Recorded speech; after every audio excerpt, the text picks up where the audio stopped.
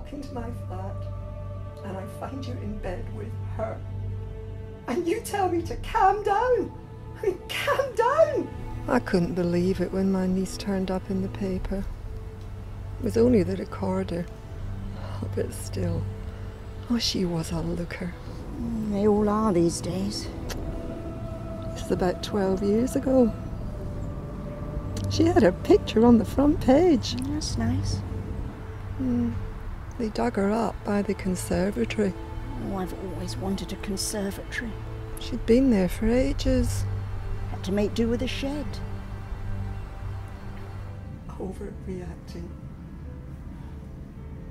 You know what happened. You know. Doesn't that matter to you? I'll tell you what. You get back up to that flat. You pack up your bags. And you get out of there.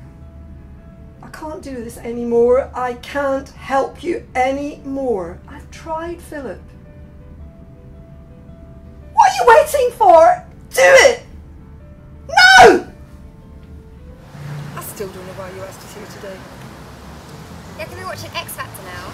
Look, it's because I've got something to tell you both. Now, I don't want you to tell Dad yet, but... Why? What's the matter? Don't look at me like that. Just tell me. Mum, this is something I've been aware of for quite a while. No. Oh, no. Don't say it, please.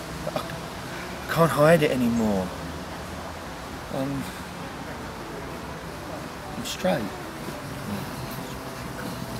I knew it. I didn't know how to tell you before. I always knew it. How? The way you walk. A totally straight way of talking. This is so embarrassing. I don't understand. I mean, aside from me and your dad, we haven't got any in the family. Even your sister would rather drink from the furry cup. I know. I'm sorry. Dad'll be heartbroken. Is it me? Is it something we've done? I mean, I know your dad's quite a masculine man, but I mean, is that what's... It's his hormones, Mum! Mum, please. It's just the way I am.